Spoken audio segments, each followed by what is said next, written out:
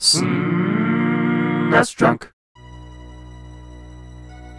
I have been a fan of Star Trek for as long as I can remember, thanks to my parents being fans of the original show. We'd watch every episode of Next Generation and Deep Space Nine as they aired, and if my parents couldn't be there to watch, they'd tape it, and I swear we had like 12 tapes at one point, just filled with hours of random Star Trek episodes, and I'd always get yelled at if I wanted to tape Saturday Night Live or Conan O'Brien or something. You better not tape over the latest Star Trek. The point is, I do like Star Trek, and I have for a long time, so I feel qualified to review the 3 Star Trek games that were released for the Super Nintendo.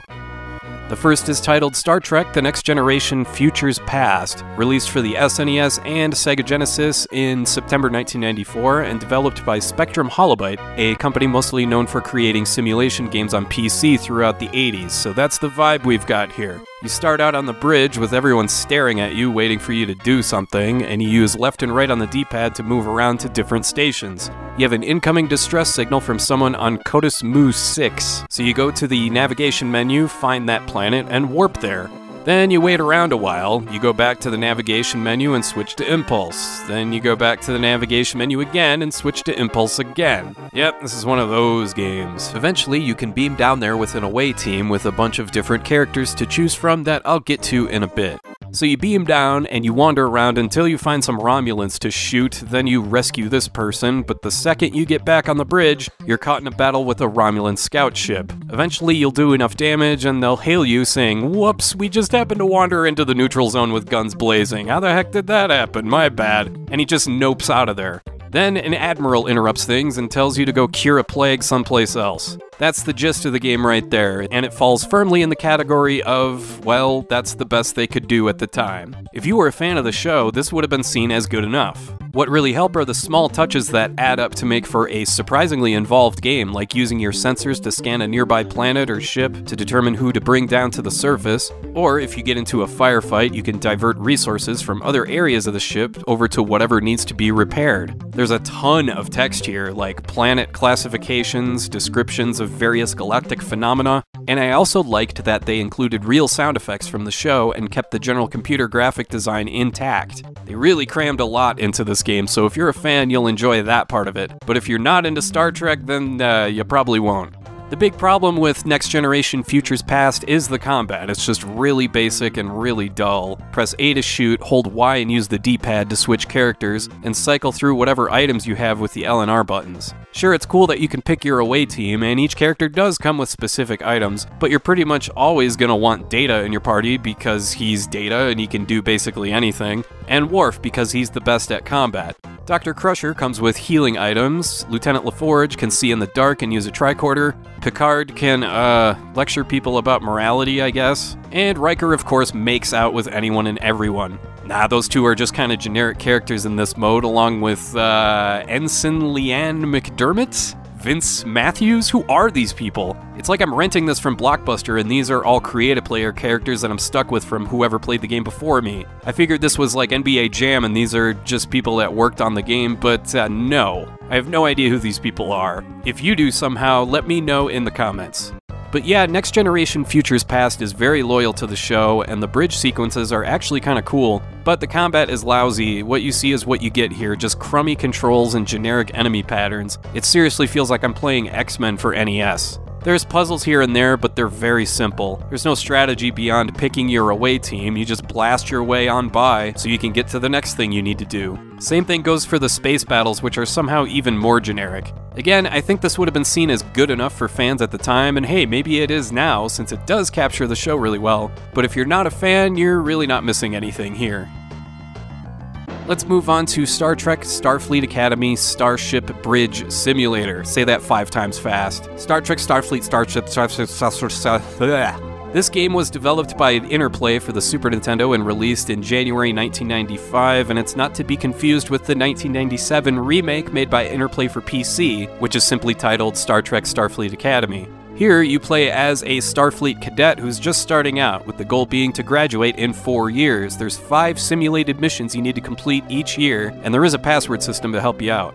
Again, the strength of this game is the bridge sequences. It feels a lot like Wing Commander in particular, where you hang out and talk with other cadets and attend briefings and get yelled at by your superiors. No characters from any of the TV shows or movies are here, just lookalikes like totally not Captain Kirk and totally not Lieutenant Uhura, but there are a couple scenarios taken from movies like The Undiscovered Country and The Wrath of Khan.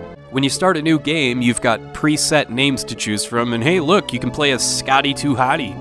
The missions, meanwhile, start really simple to the point of being incredibly boring. It's pretty much just a long tutorial that you have to get through that includes things like patrolling areas and using the ship's tractor beam. You have to get a grade of at least 75% to pass each mission. Hey, C's get degrees, man. Eventually, about 30 minutes into the game, you're finally at the point where you're shooting stuff and carrying out real missions, but it's pretty clear right away that the action here is not the game's strength. The controls are clunky and slow to respond, and the viewing area is frustratingly small.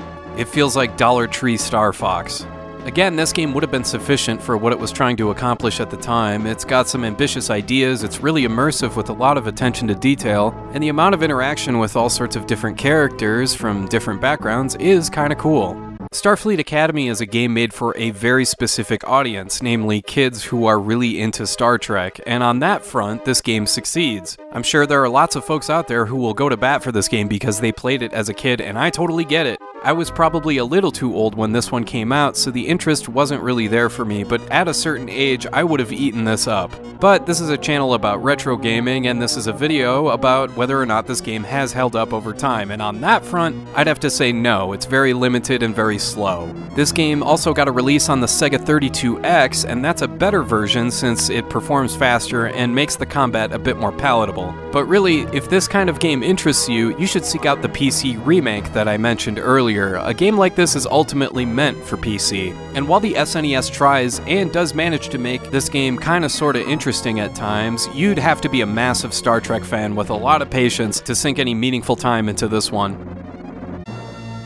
Finally, there's Star Trek Deep Space Nine: The Crossroads of Time, made for Super Nintendo and Sega Genesis by Novatrade, again another developer that was known for making PC games in the 80s like Impossible Mission 2. This is probably the most straightforward game of the three, but instead of having a centralized location for everything, you actually run around as Commander Sisko, and I'm sorry, I can't help but laugh at this. Not just that Sisko runs like Thurman Thomas, I just imagine him actually running from place to place like this on the show, and the entire time he's just out of breath and sweaty.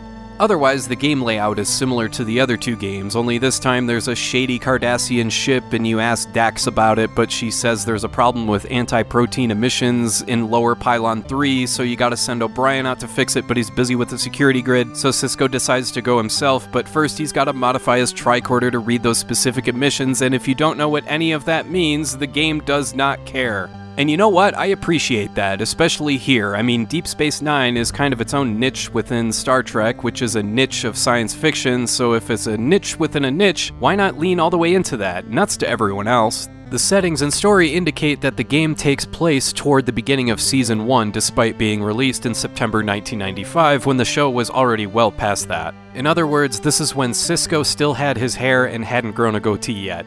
Again, like the other two games, the source material is represented really well. There's the promenade, Quarks, Garrick is hanging around, you run into Dax, Kira, Odo, Bashir, Nog, and even Morn. And I'm guessing that they had to remove his dialogue from the game entirely because it just took up too much memory. That guy never shuts up.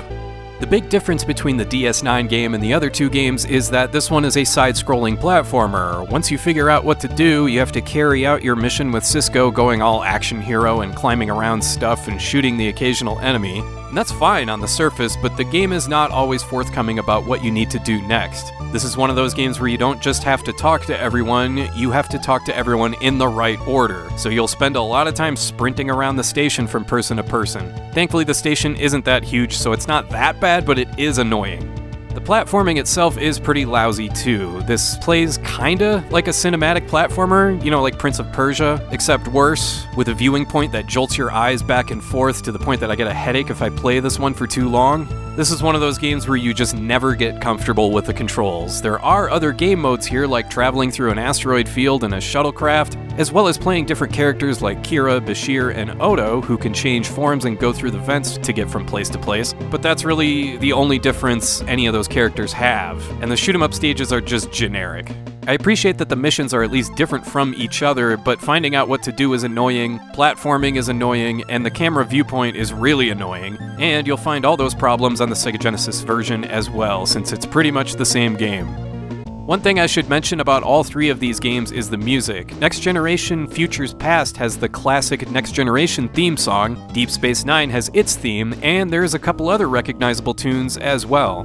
But the rest of the music in each of these titles is this totally bland video gamey music that sounds more in place with something like Troy Aikman football than it does Star Trek.